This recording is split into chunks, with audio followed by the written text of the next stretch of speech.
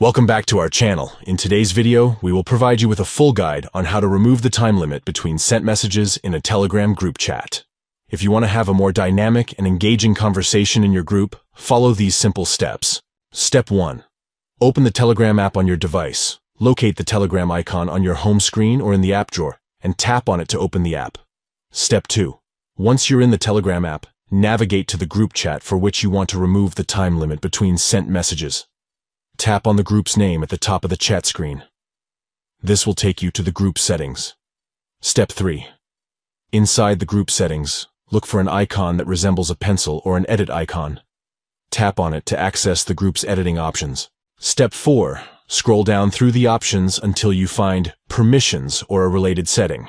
Tap on it to access the permission settings for the group. Step 5. Among the available permissions, locate Slow Mode, or a similar option related to message timing. Slide the cursor or switch to the off position. This will remove the time limit between sent messages in the group.